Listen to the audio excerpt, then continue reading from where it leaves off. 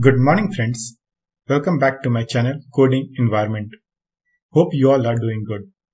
Today I am going to start a series of videos on virtualization technology in computer world. So if you are interested in this fast growing technology, please subscribe to my channel and stay connected. Before we move ahead in this video, let me tell you which all companies are working on this technology. You take any big name like Microsoft, Google, VMware, Citrix, Amazon, Red Hat, and many more are working on this great technology. All this cloud technology which are in high demand are running on the servers which are actually available 99% of the time because of this virtualization technology. So without making any delay, let's see what all things I am going to cover in this video. So the layout of this video is: what is virtualization? What is the history of virtualization? What are the types of virtualization currently present in industry? And on top of it, what is the benefits of virtualization? Virtualization is the technique of creation of virtual or software-based rather than actual version of something, such as server, a desktop, a storage device, an operating system, or a network resource. In other words, virtualization is a technique which allows to share a single physical instance of resource among multiple customers and organizations. Back in history, virtualization started in year 1960 as a method of logically dividing the system resources provided by mainframe computers between the different applications. We all must have seen that black mainframe terminal used for mainframe development.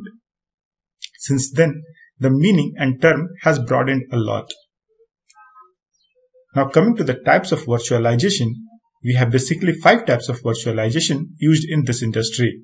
The first one is the application virtualization, followed by server virtualization, network virtualization, storage virtualization, and desktop virtualization. We will see all these virtualization in detail in my next video. So, why is virtualization required in year 2021? Or what is the rationale behind using this technology? To know this, let's know what the benefit we are going to get using this virtualization technology. The capacity of today's hardware is very high in comparison to the old days. The application running on these high-end servers are utilizing only the fraction of its capability. Using this technology, now the companies are utilizing these servers up to 100% of their capability, resulting in less spending on infrastructure. The performance and the uptime are also increased with the usage of virtual machines. Even the cheap service provider offer up to 99% of the uptime. Resources are allocated faster than the physical machines. It helps to save energy as the number of the physical servers and hardware used can be reduced due to a virtualization. Virtualization makes the system scalable depending on the need of the user. It simplified the data center management. So all these are the benefits of virtualization. This is a very short video where I try to explain what is virtualization and what is the benefits of virtualization along with what are the different types of virtualization currently present in the industry.